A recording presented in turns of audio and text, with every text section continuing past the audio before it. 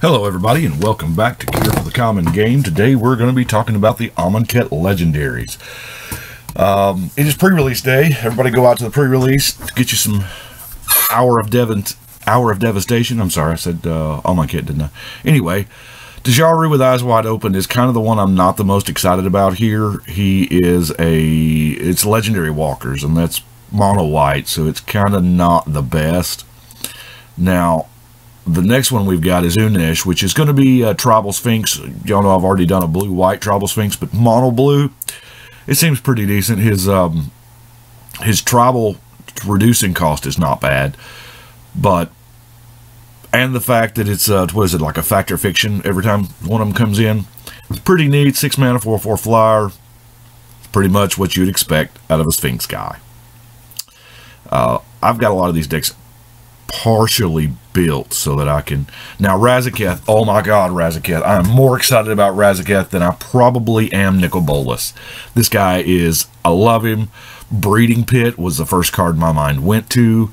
All of the Eldrazi that make Spawn. It's just, there's so much to do with this guy. Started building the deck and I realized, okay, how do I win now? So... I love Razaketh. Cannot wait to finish building and playing with him. Now, Neheb, this is kind of what mono red EDH has been needing. It's what, I mean, damage equals mana is kind of the opposite of what we're used to. I mean, in a perfect world, this mana equals damage, but now damage equal mana. So there's a lot of cards where you can just not really loop it, but damage, mana, damage, and that's what I'm really curious about here.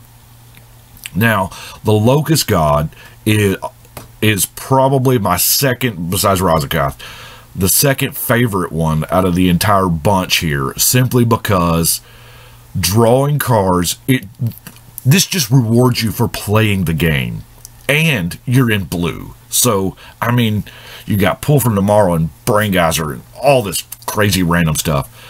I love it. Red insects are going to be a thing that I will feed to a monument, I promise you. The Scarab God. The zombie god that everybody's talking about. This is actually not bad. It's from a graveyard. I think this one is the one that I'm actually almost finished building. Because, you know, you only really need 2 cards out of... you need the Accursed Horde and this guy. And that's the only 2 cards I'm needing for his deck. So he might be the one y'all see first. But it's blue-black zombies. It's a thing. The Scorpion God. There's going to be some overlap here with Hapatra. But we've got red, which there's a lot of good Wither stuff in red. There's a lot of good -1 synergies in red. I mean, the Kolrath Knight is just amazing anyway. But I'm kind of excited to build him as well. I do appreciate y'all watching. But right now, we're going to go with pre-release.